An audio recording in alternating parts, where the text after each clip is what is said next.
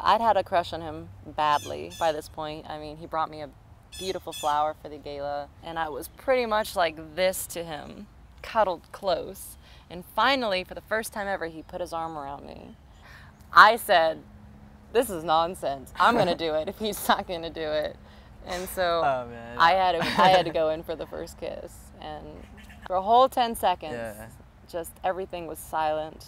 And it was that rush of shock that, oh my God, I finally just kissed Aaron. I was sitting here like thinking, I'm kissing the most beautiful girl in the world. The most amazing woman I know.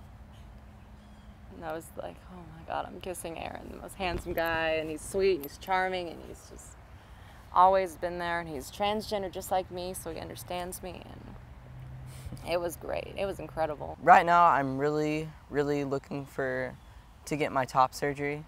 So to get my breast removed, because that is one of the most uncomfortable things on my body, and I can't really stand to even just have, I always have a t-shirt on. I can never just be relaxed in my own skin. So my top surgery is definitely a must for me. And the bottom surgery, I don't think it's a must right now. I am trying to get these off me as soon as I can, basically.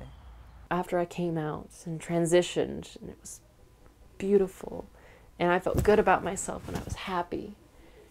And from this day, I cry every time I talk about it, because I realize that I don't want any other kid to go through what I had to go through. No one else. It hurts so bad. It's the worst pain I could ever describe. And it's not that I'm crying over myself. It's that I'm crying that I know right now there's hundreds of kids out there going through exactly what I did, but they're still going through it. They're still hurting.